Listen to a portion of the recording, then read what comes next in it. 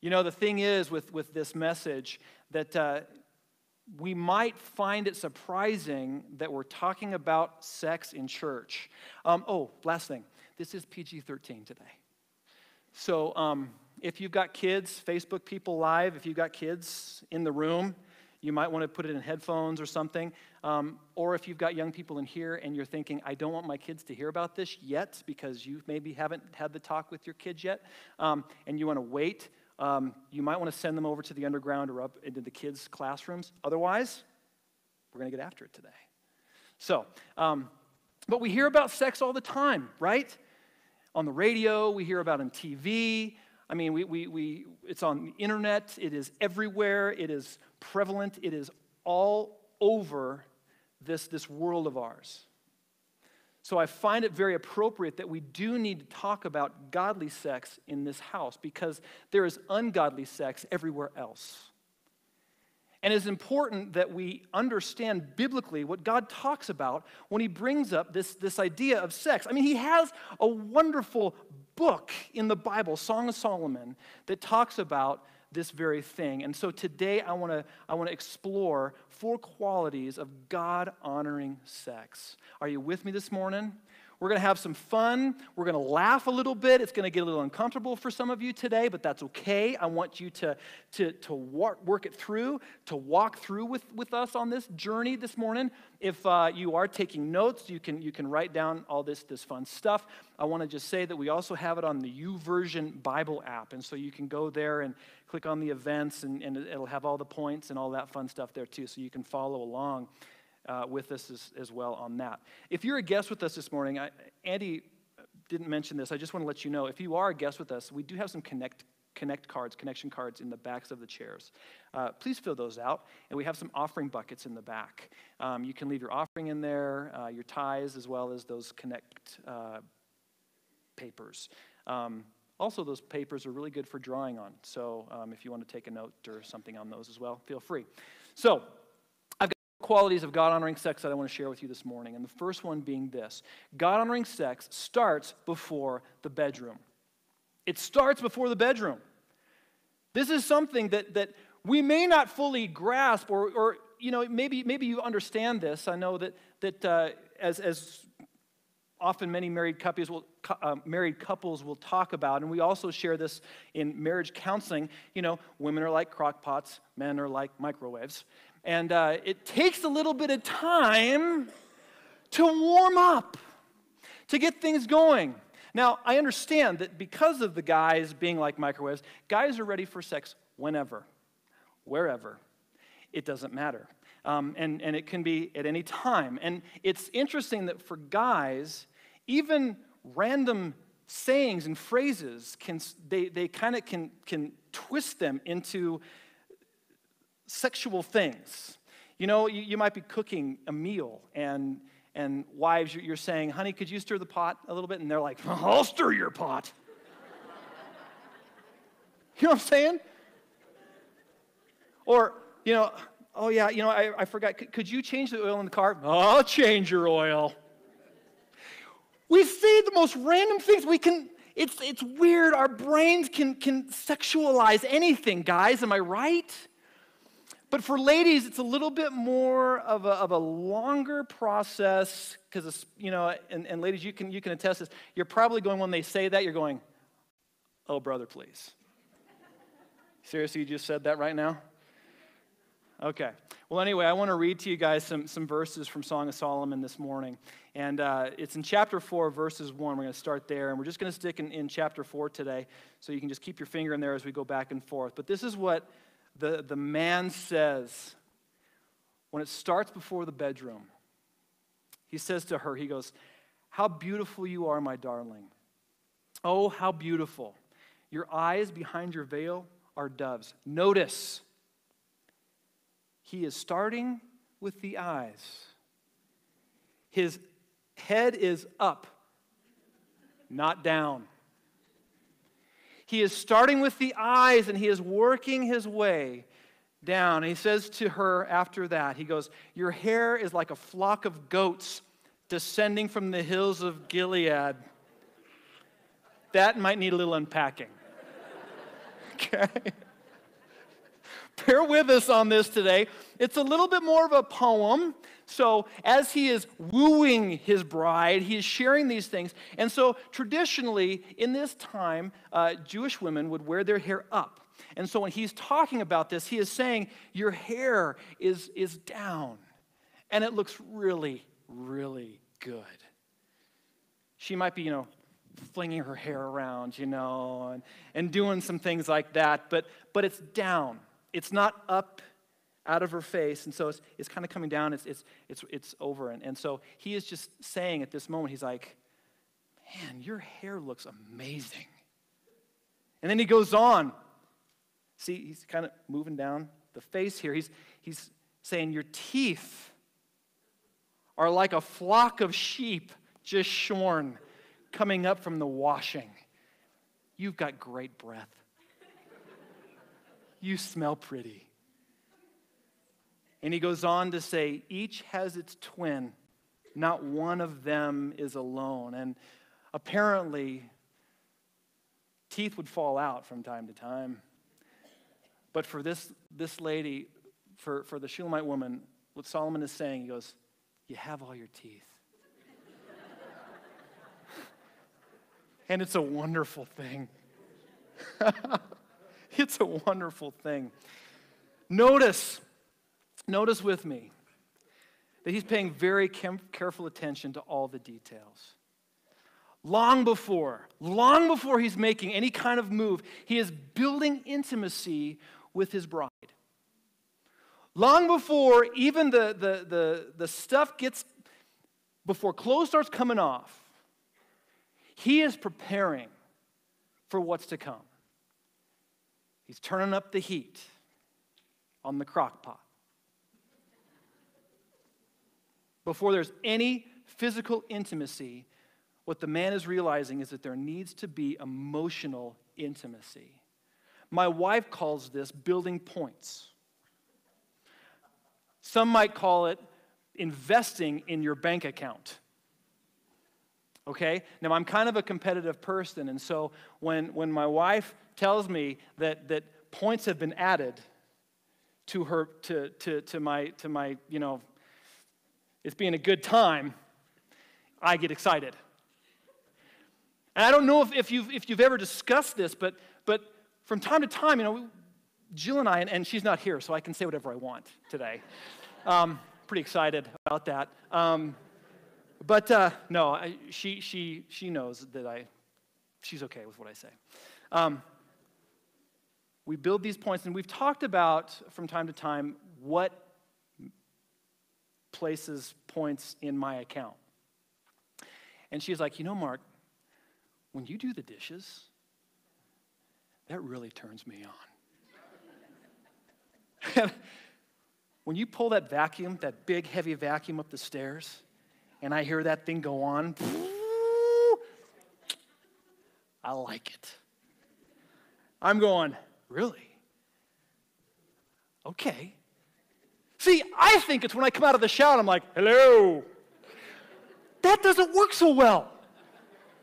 No, it's the turning on of the water and the dishes are being scrubbed. It's the vacuum going on. It's getting the kids ready for bed. You see, my wife's love language is acts of service. My wife's love language is quality time. So when I'm able to do these kinds of things for her, she's going, bonjour.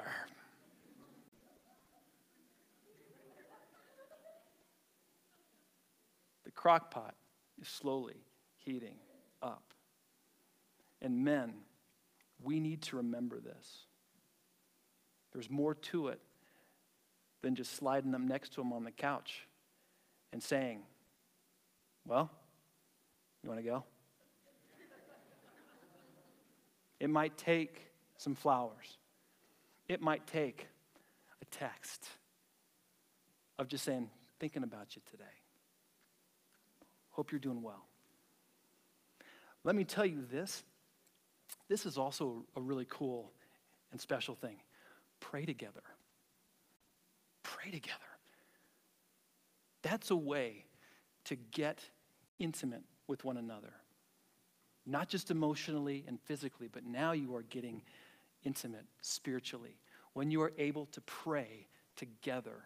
This is a big, huge thing. Young people in the room today, hear this. Pray with your spouse. Married people today, hear this. Pray with your spouse. This is important. This is important. And also, think of this too. This is important. Make sure that you're doing the little NST as well. Now, what does NST? It's non-sexual touch. Because, guys, if the only time you ever touch your wife is when you want something, it's not going to go over very well. You need to come and just put your hand on their shoulder. Maybe brush a hair out of their face. Maybe it's just to put your hand on her face, or just to do something that doesn't lead to a sexual action later, but just to let them know, hey, I'm thinking about you. Hey, I love you. That's all. That's all. Maybe it's holding a hand, but non-sexual touch is very, very important. So he goes on in this before the bedroom type of stuff, and he says this, and he's not saying things like, hey there, foxy lady, hot mama type of a thing. He's not going there. He continues to honor her, and he continues to bring about this emotional intimacy. He says, your lips are like scarlet ribbon. Your mouth is lovely. Your temples behind your veil are like the halves of a pomegranate. He's talking about you have rosy cheeks. Your neck is like the Tower of David, built with courses of stone. Now, I know that would be like a pretty random and weird comment and compliment. But understand, in this day, too, women were treated like property. And so very many women had a very low self-esteem of themselves. And so they would kind of hunch over. And they would be insecure. And they wouldn't look people in the eye. And what Solomon is saying is that to his bride, he goes, you're secure with who you are. You stand tall. And I love that about you. So he's recognizing that there are some different characteristics that this lady is bringing. So God-honoring sex starts before the bedroom. The second thing is that God-honoring sex is passionate. In verse 5, he says, your breasts are like two fawns, like twin fawns of a gazelle that browse among the lilies. Now, I know that we've got a bunch of hunters in here. All right? Both men and women, but I'm going to talk to the men hunters here for a second. All right? How do you approach two fawns? Do you come out going, woo!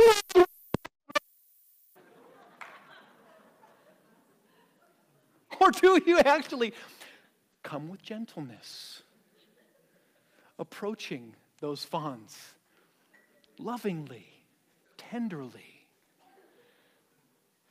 Think about this for a minute. It's all about your approach. If you do approach like I just demonstrated, the fawns aren't going to be browsing in the lilies for much longer. They're going to be fleeing into the forest. So guys, work on your approach. Work on your approach. Be gentle. Do some things beforehand. But ladies, any approach will work for guys. Anything. Anything. A high five, an eyebrow going up and down. I mean, anything. So just as there are times, be passionate with one another. You know that he wants you, ladies, he wants you to want him.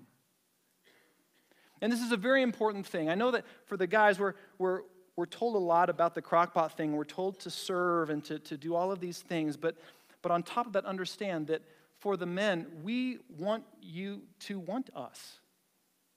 This is important for us guys to know that you do want us around. And that it's not just out of a response of duty, but that there's a genuine desire to want to be together.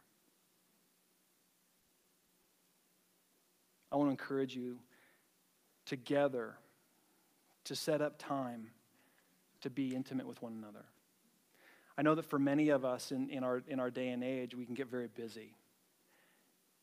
And so we tend to lose the passion. You see, Satan's a tricky guy, in the fact that before we get married, he wants us to be sexually intimate with one another.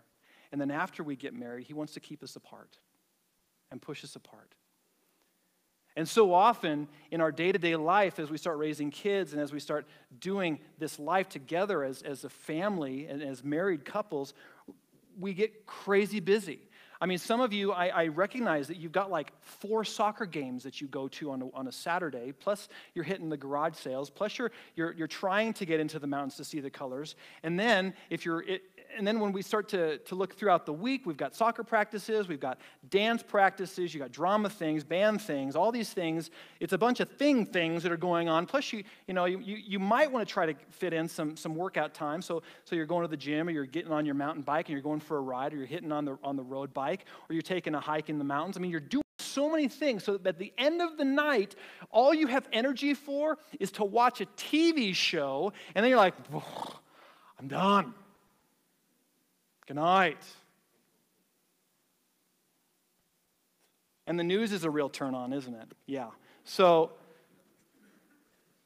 it's really easy to just turn off and disconnect. But God created us to have passion with one another, to be passionate with one another. And I want to encourage you, if you have to, because of your busy lives, schedule it. Magnificent Mondays. Whatever it is. Freaky Fridays. I don't know. You can kind of come up with your own ideas, but that's up to you. If it's a planned thing, then put it on the calendar and take care of it. And this is what, and have some fun with it, and light some candles, or do whatever you want to do. Put on Marvin Gaye, let's get it on. And just whatever you want to do. Enjoy one another. Listen to what he says here in verse 6. Until the day breaks and the shadows flee, which is all night long, is what he's talking about. Until the day comes up, he goes, I will go to the mountain of myrrh and to the hill of incense. Now, I don't even know what that means. But he's talking about going onto that mountain of myrrh all night long. Hashtag, that is in the Bible. Woo! Yeah, all night long. You see, almost all of ancient texts will talk about sex being an act of procreation. But the beautiful thing, and there are moments in the Bible where it talks about procreation, but here's the deal. Also in the Bible, it talks about enjoying one another intimately through the act of sex. Isn't that a beautiful thing? God created this. God created this, not just for procreation, but for our enjoyment, for our connection to one another. He gave us this passion. He put this in us so that we would enjoy each other. Isn't that awesome? Praise be to God. I love this. So we're talking about, it starts before the bedroom. God-honoring sex is passionate. Hallelujah. And God-honoring sex, number 3, is built on absolute trust. In verse 7, he says, you are altogether beautiful, my darling. There is no flaw in you. There's a trust that needs to be built up between a husband and wife. We need to respect one another. We can't be making comments like, wow, looks like you had too many Twinkies today, buddy. We can't be saying things that would cut the other person down. We don't ever want to make a negative comment about our spouse's body. I mean, can we be real in here today? I mean, we're having fun, but can we also be real? The fact is that when you get married, say at 21, 25, that's probably the best your body is going to look, right?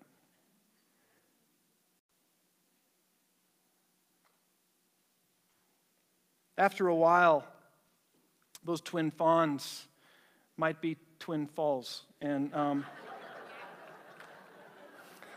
I went there, I'm sorry. But seriously, even the guys, man, you might have that six-pack and then it becomes a party ball after a while. You age. Things happen. Life happens. But we need to build that trust and not cut each other down, but lift each other up and encourage each other. This is such a big deal. You know, it might sound weird, but when it comes to sexual intimacy, ladies, just so you understand that many men are insecure when it comes to, the loss of their hair or, their love handles, or if they are actually making you feel good. And I just want you to know and encourage you to reassure them that, hey, you're all right. I'm with you. I love you. You are my man. And I'm so glad that we can spend this time together. I mean, reassure them. And I also want to say that at times, I want to just encourage you to not withhold intimacy from one another. Because there are so many things out there that are not God-honoring sex. But you are truly the only legitimate way to find sexual fulfillment within your spouse. Let me say that again. You are each other's only legitimate way to find sexual fulfillment. So I want to encourage you to be there for your wife, to be there for your husband. I know that at different times, different spouses may have more desire than the other. But the thing is, when we read in Scripture about what love is between a husband and a wife, what does it say? Submit yourself one to another. It says, husbands, love your wives as Christ loved the church and laid down his life for her. Serve. Wives, respect your husbands. Honor them. All right? You see, it is not about you in this. It is about the other person. And when you are putting that other person first, you are building and establishing a God-honoring trust that your spouse will never have to worry about where your mind is going when you are building that up in them. God-honoring sex starts long before the bedroom. It is passionate and is built on absolute trust. And finally this morning, and I think this is probably, I'm going to spend a little bit more time on this because this is a very important aspect to God-honoring sex. God-honoring sex is holy. It's holy. Now, what does holy mean? Holy means that it's set apart. It's set apart. And this is what it says in chapter 4, verse 12 and 13. He says, "You are a garden locked up, my sister, my bride. You are a spring enclosed." What's he saying here? He goes, you're a virgin. You're a virgin. A sealed fountain. Your plants are an orchard of pomegranates with choice fruits. Now, I recognize that in this day, and through some of the things that we've talked about already, what I'm saying to you, because of where our culture is at, can lend itself to think that what I'm saying is kind of archaic and kind of old-fashioned. But what I want to try to express to you and explain to you today is that what God has established as a holy thing is very, very important. Sex between a man and a woman should be considered only between a husband and a wife. All right? Because of these things that happened before, listen to this. This is crazy. What you are establishing as a married couple is a covenant. This is why it's holy, all right? Because what you are establishing is a covenant. Now, what do we know about covenants? Covenants were established in the Old Testament with Abraham and God by what? By a sacrifice, by a shedding of blood, all right? And then in the New Testament, when Jesus established the new covenant, saying that we are to be together, I am building this covenant to establish that you and I will be connected forever. What did Jesus do? Jesus died on a cross, shed blood for you and for me on that cross.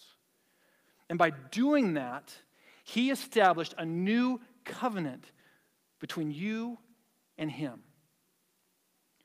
And so, when two virgin people come together and they have sex for the first time on their wedding night, there is a covenant because there is a shedding of blood that takes place.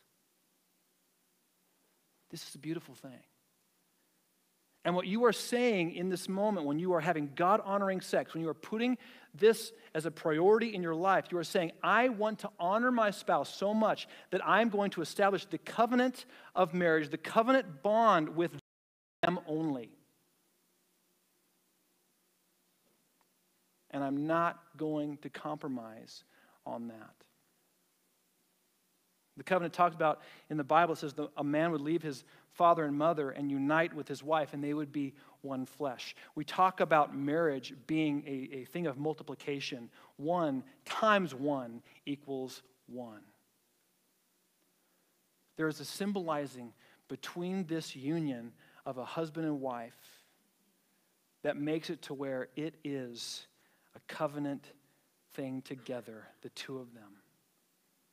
That is why this is holy. That is why it is separated or is set apart. The challenge, though, and I understand this, the challenge is that the church has made sex taboo. We don't talk about it. In fact, I remember growing up and hearing about sex only in this way from my grandma. Don't you dare look at a woman. Don't you dare look at a girl. It's just wrong. And sex is bad. Well, after I got married, I'm like, no, it's not. Sex is awesome. Sex is a wonderful thing. And it's a beautiful thing. But for so many, we have said forever, no, no, no, no, no, and then you get married and it's yes, yes, yes, yes, yes. What I think we need to rephrase this as is wait. And then, yes. Before you're married, wait. Wait. And then after you're married, have a ball. This is why in the beginning of the book, they talk about keeping the little foxes out of the vineyard. Don't let them get in there. Don't let the little foxes distract and steal what the Lord is going to work for good in you. Unfortunately, because of our culture these days, we've had many partners and many people have fallen short in this way. And so the bond between the husband and wife is not as solid as it once was. I want to encourage you, though, with something today.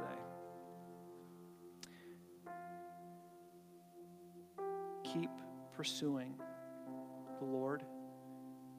Keep going after him, and in these ways you will discover an amazing grace. An amazing grace. It says that this woman has been loved by this godly man, and I want to just encourage you in this by reading this to you here. In verses 15 and 16 it says, "You are a garden fountain, a well of flowing water streaming down from Lebanon." And then she says, "Awake, north wind, and come, south wind, blow on your garden, that its fragrance may spread everywhere. Let my beloved come into his garden and taste its choice fruits."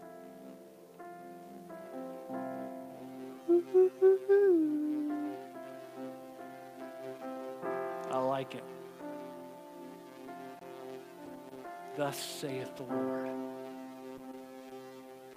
It's in the Bible.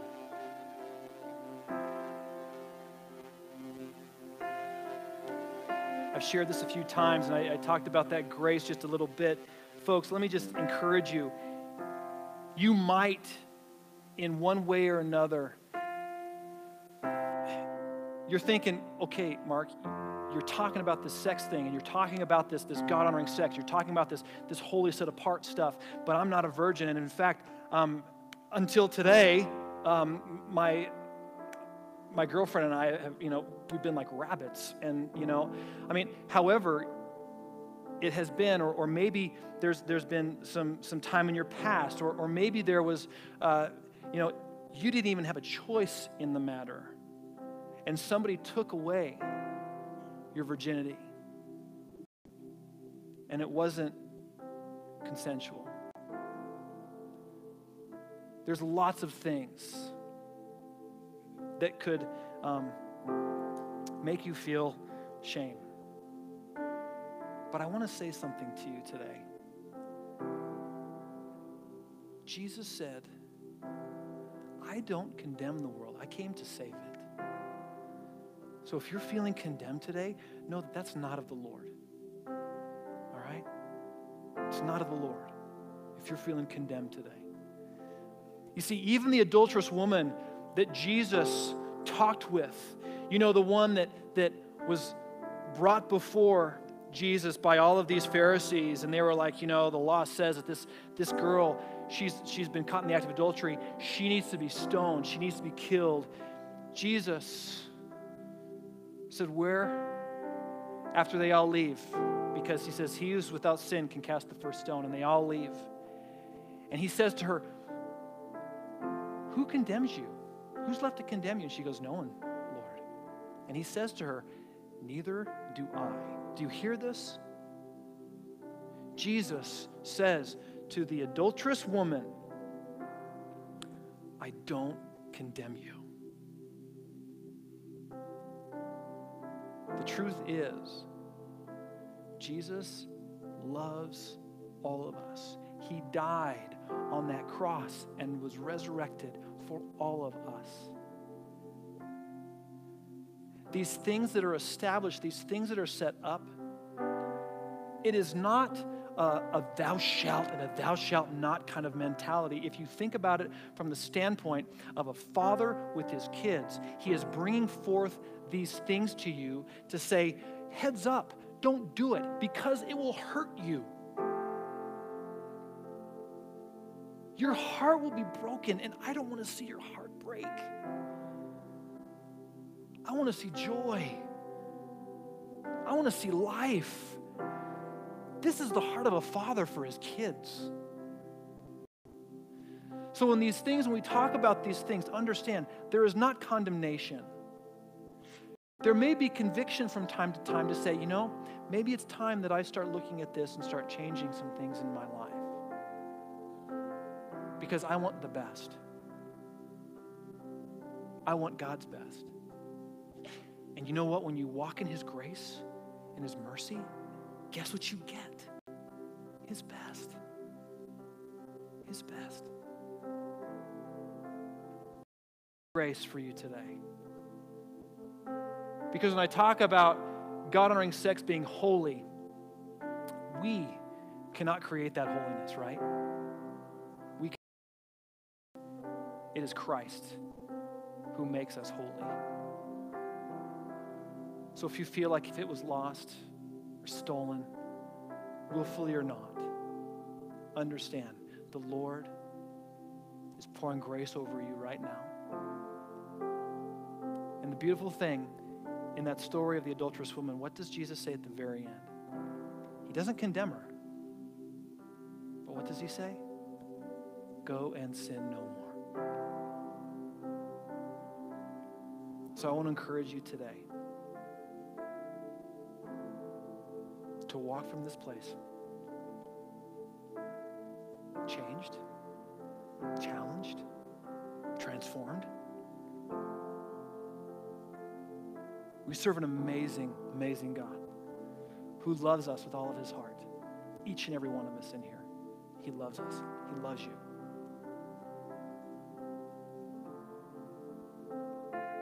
So be encouraged and love one another. Woo each other before the bedroom. Be passionate with one another. Build that trust and encourage each other. And may it be that you encounter the love of one another, and may it be something wonderful and holy. Would you stand with me?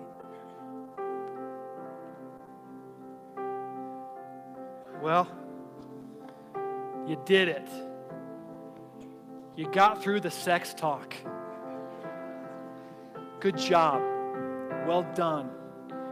Can I pray for you right now and just bless you as we finish with some worship and go from this place? Lord, I thank you for this group of people that are in this house today. Help us all, Lord, to honor you with our lives. That in every way, may we continue to be the body that you have called us to be. And in our spheres of influence, as you are raising the bar in us, may we continue to live out the love that you have placed in us. May we live it out in our world. May we continue to love all of those people that are around us as you loved us first. Jesus, and continue to allow us to see more and more your grace on top of grace, on top of grace, on top of grace, on top of grace that is in our lives because of you. We praise you and give you all glory and honor. In your name we pray, Jesus. Amen.